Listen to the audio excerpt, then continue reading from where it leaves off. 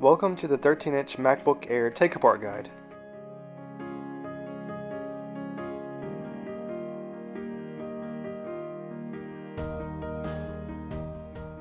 First, you'll need to remove the 10 pentalobe screws from the bottom pan.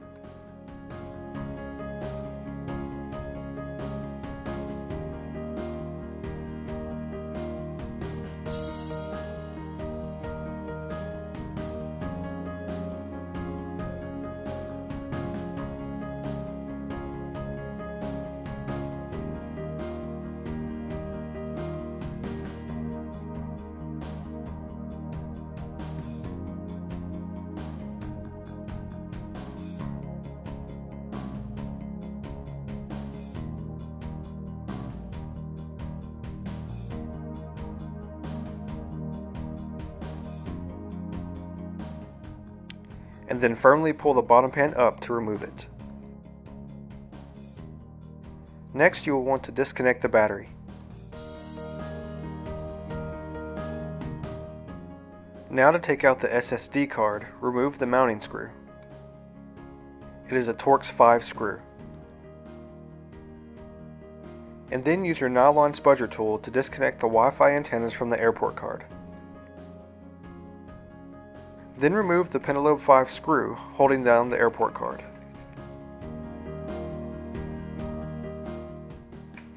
And then lift the card up and out.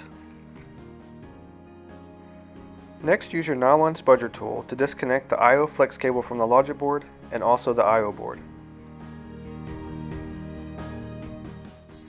And then disconnect the I/O power cable from the logic board.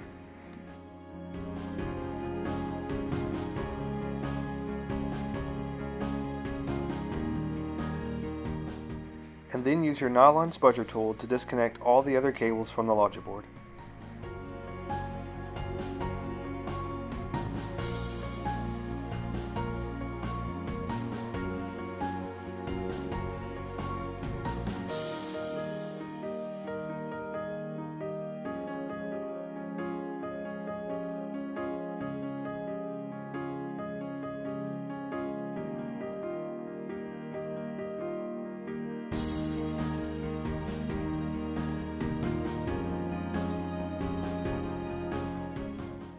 And then remove the 3 Torx 5 screws from the fan assembly.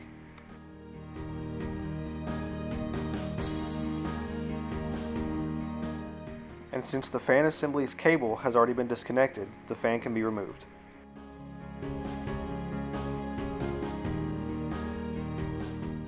Now remove all the other Torx 5 screws from the logic board.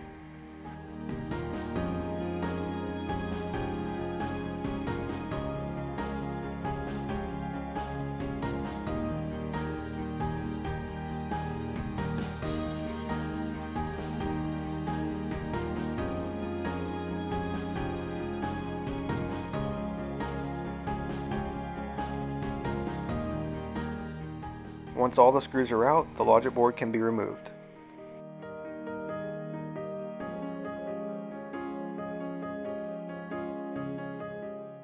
Next, using your nylon spudger tool, disconnect all the cables from the I/O board.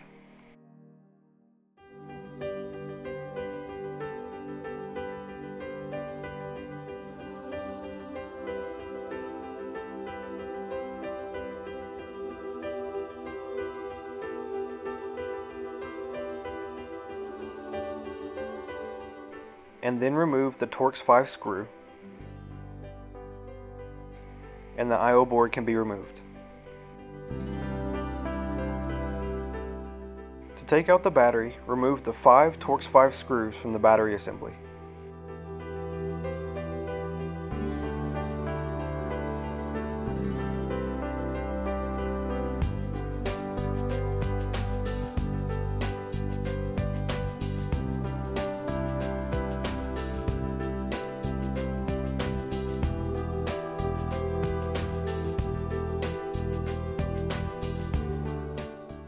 And then the battery can be lifted up and out. With the battery removed, you can then use your nylon spudger tool to pry out the speaker assemblies.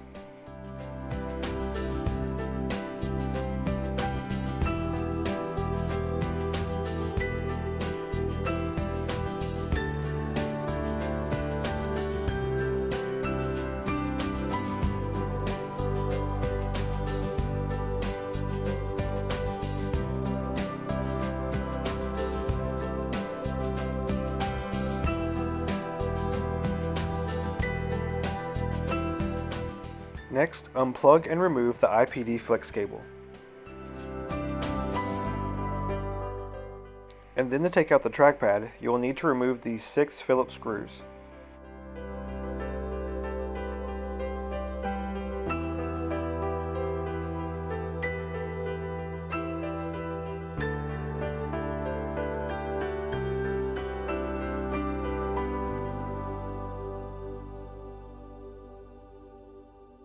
Now the trackpad is loose, but the cable is still connected. You will need to angle the trackpad in such a way so that you can lift the cable lock and disconnect the cable.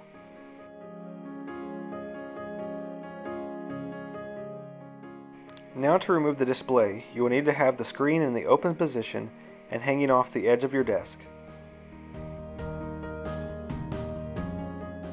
Now remove the 3 Torx 8 screws from each hinge.